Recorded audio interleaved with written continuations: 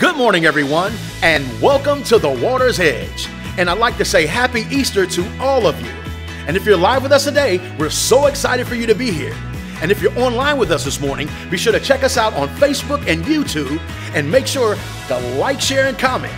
Also, since we're back live, we're in need of volunteers. So if you volunteered in the past or you want to volunteer now, make sure to email us at watersedgevolunteer@gmail.com and we'll get you plugged in. We have a full experience for you guys this morning, so sit back, relax, and enjoy worship and a message from Pastor Tony.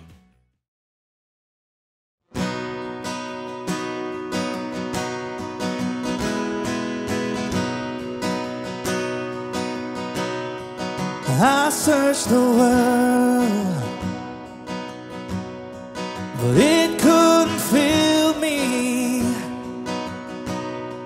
A man's empty praise, treasures that fade were never enough. You came along and put me back together, and every desire is now satisfied here in your love. Oh, there's nothing better than you. Oh, there's nothing better than you. Oh, there's nothing is better than you.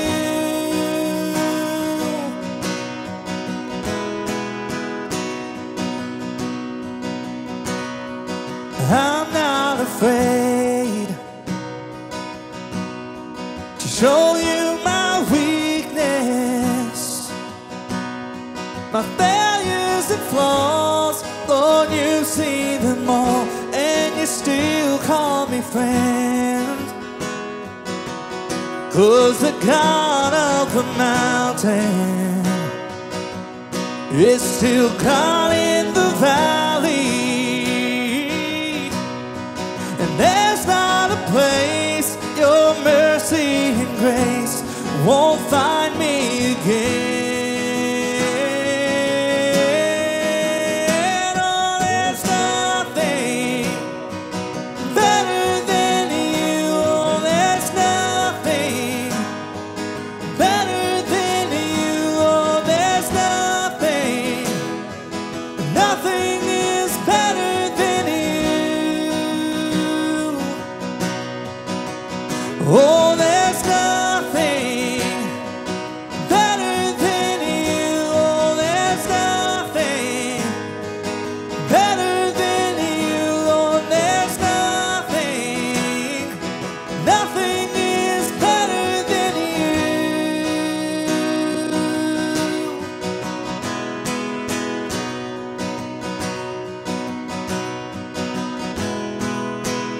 You turn mourning to dancing.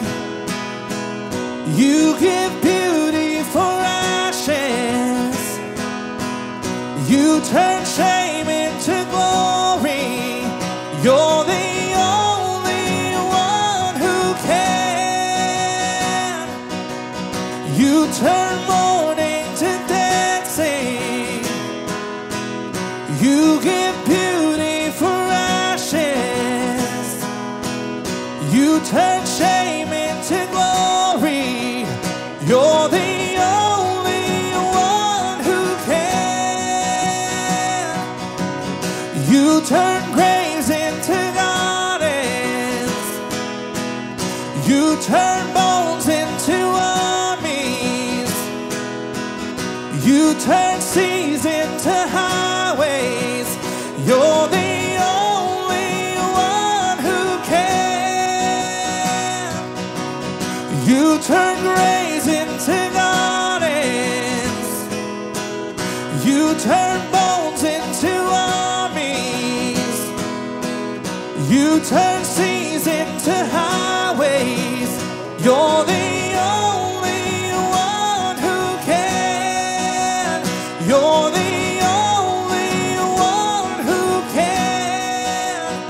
Oh, there's nothing better than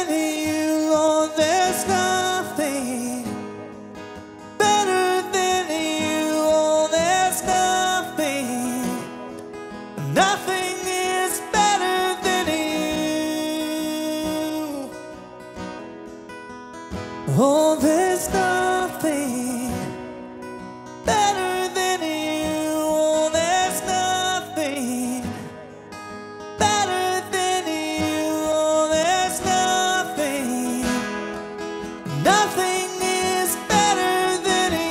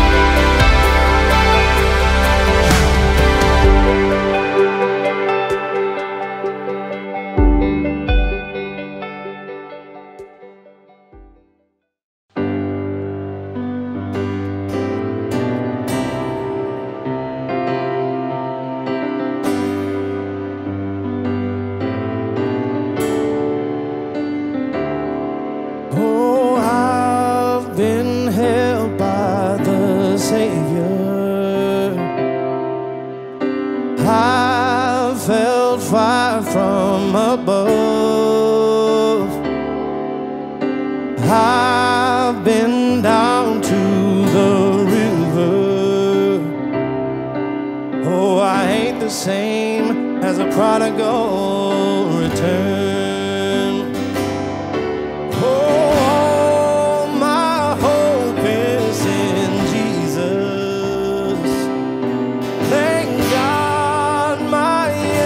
Yesterday's gone.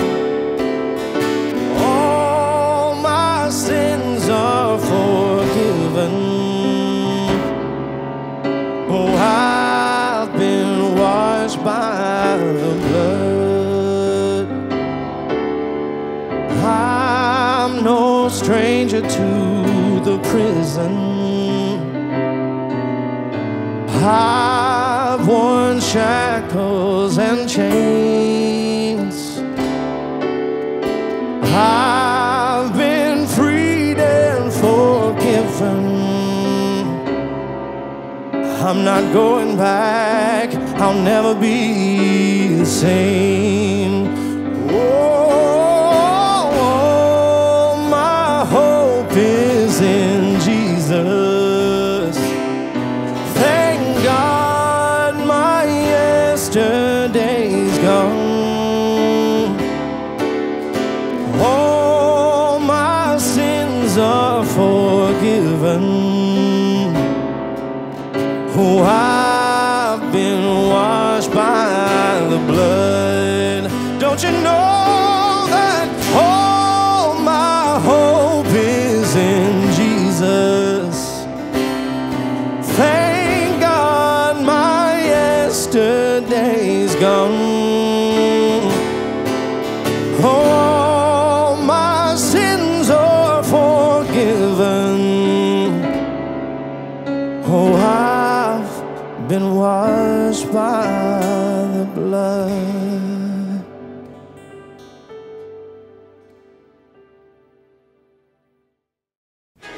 Man, what an awesome time of worship with the Water's Edge Band this morning. I really enjoyed all of those songs. Also, if you'd like to partner with us through giving, here's a few ways you can do that. You can visit watersedgegathering.com and download the Water's Edge Gathering app and simply click on Give. Or you can text your dollar amount to 337-223-9003, or you can mail a check to P.O. Box 572, Lake Charles, Louisiana 70602, or 2760 Power Center Parkway, Lake Charles, Louisiana 70607. We absolutely love you guys. Now enjoy the message from Pastor Tony.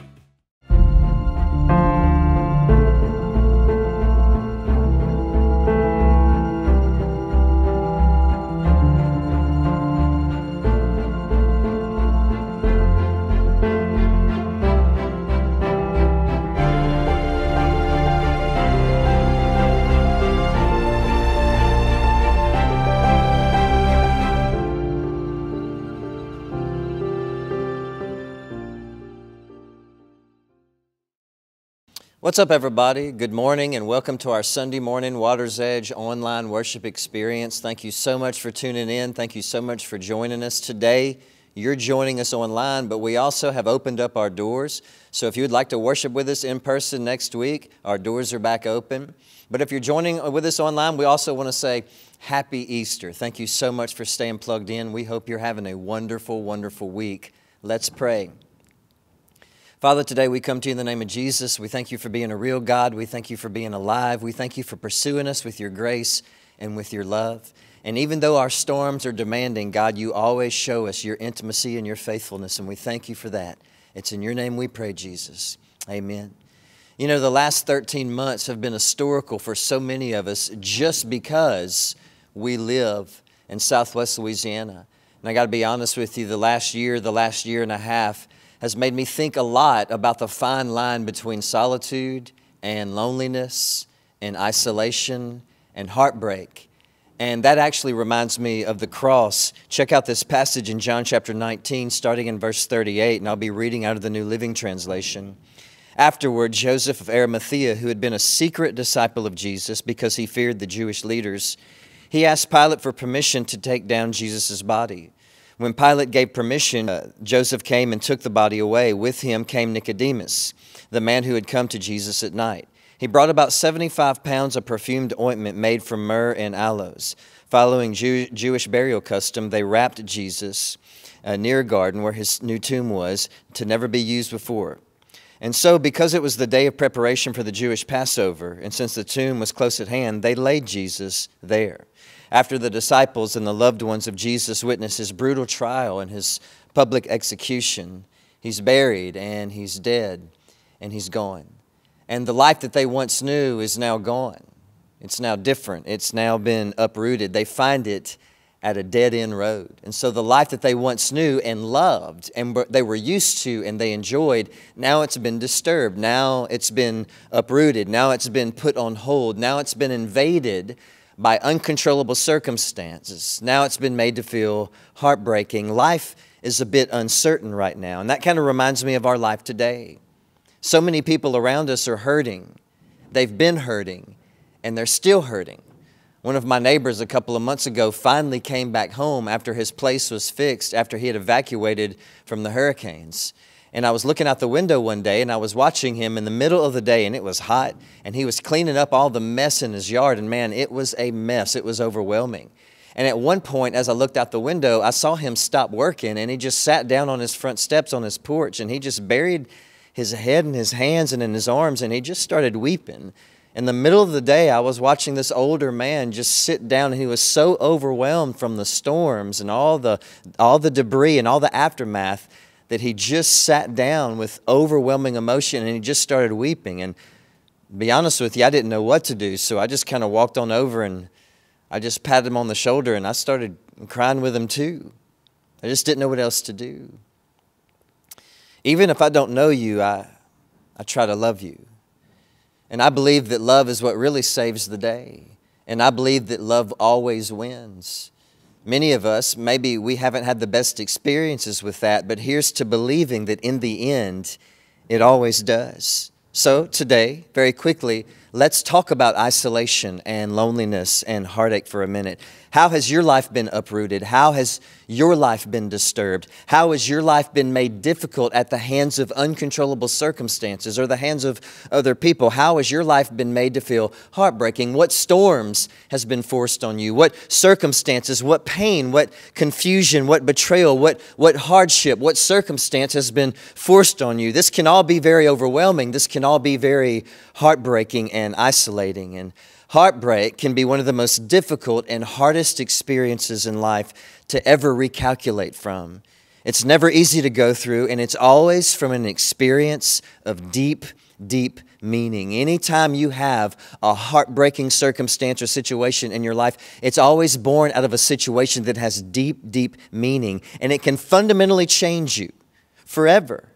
And it can fundamentally change how you see life and how you see your life and how you even look at the world forever or even for a long time at least. Heartbreak forces on us the opportunity to learn lessons, very, very difficult lessons, lessons about life, lessons about trust, lessons about relationships, lessons about love and forgiveness and regret. Heartache can be a heavy time that causes you to recalculate and reevaluate your own self. It causes you to recalculate and reevaluate your patterns and your perceptions and your habits and your future destination and your excuses and your heart. Heartbreak teaches us where we still hold pain around a past wound or hurt or a recent wound or hurt.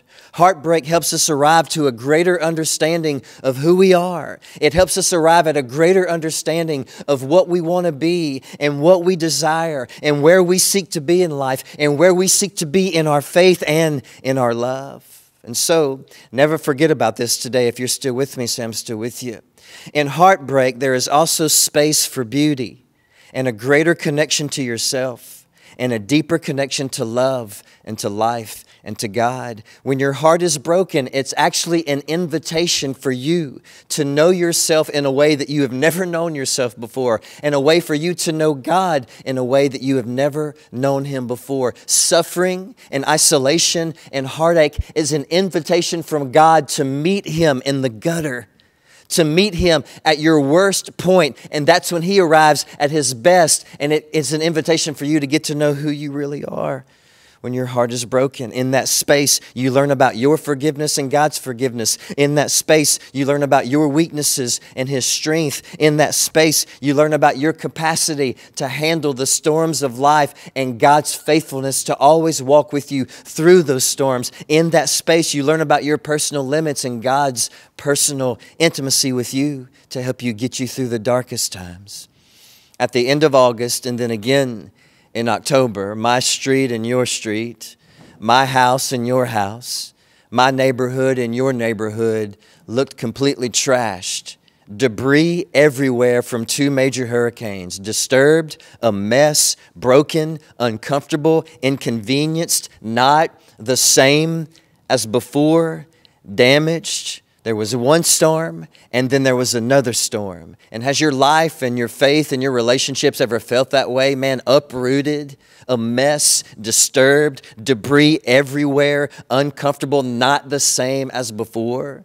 And so we all begin to rebuild. We all begin to help each other rebuild. And then 6 months later, while we're all rebuilding, a different type of storm comes through. This one with snow and ice.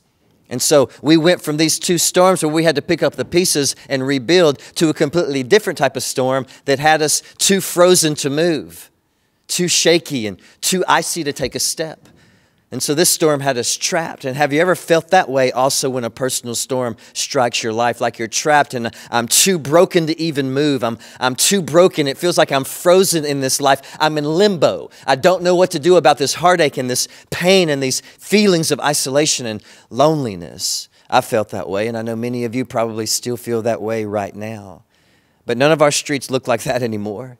We survived the first storm and the second storm and the third completely different type of storm. Do you know what that means? That in your personal life, you've survived those past storms before. Heartbreaking storms are going to strike your life, and they will continue to strike your life. And if you survive them, then you can survive the next one. If you survive the storms behind you, you can survive the storms ahead of you. When Jesus was crucified, the first disciples felt that way, uncertain, frozen, damaged, devastated, heartbroken. But then notice this, Luke chapter 24, verses 1 through 7.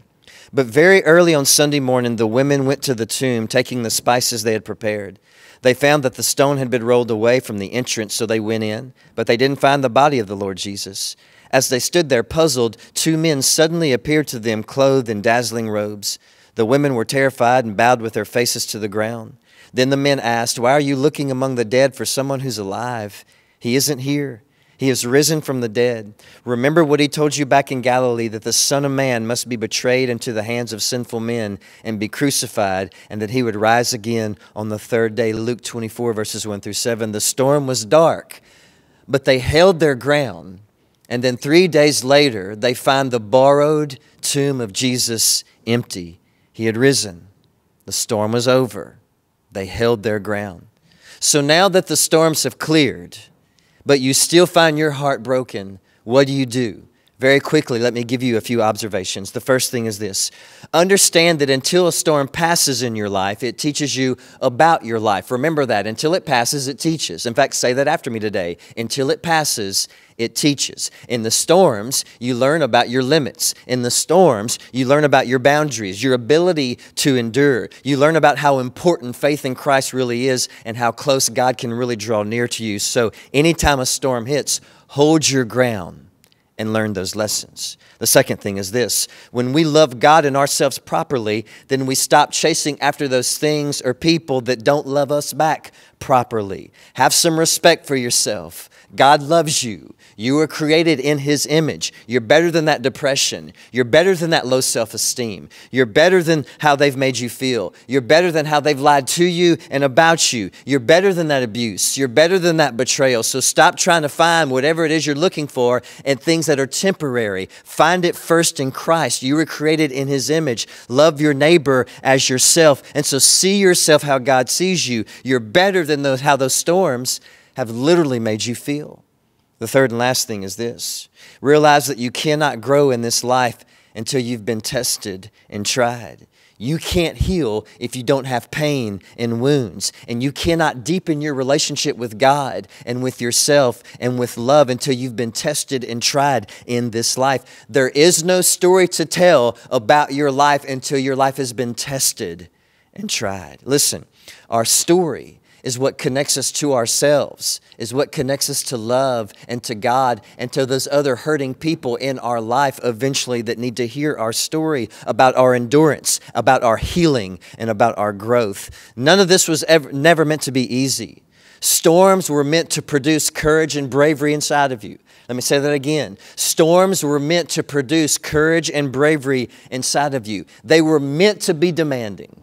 Storms were meant to be demanding because you can't learn and grow until you first get wounded and tested. So what do? The last thing is this. Surrender to the lessons and the growth that your trials are teaching you. And as you do that, hold your ground. Because tomorrow, a resurrection is coming and the sun will rise again. Thank you so much for tuning in. We love you. Happy Easter. We hope you have a wonderful week. Man, what an amazing Easter Sunday message from Pastor Tony. It was so moving. And if you were moved by the message and want to hit us up on social media, make sure to hit us up on Facebook at Waters Edge Gathering and on Instagram at WatersEdge_LC. And make sure to hit us up on our Waters Edge app where you can do online giving, you can do online worship, and you can also replay messages from Pastor Tony.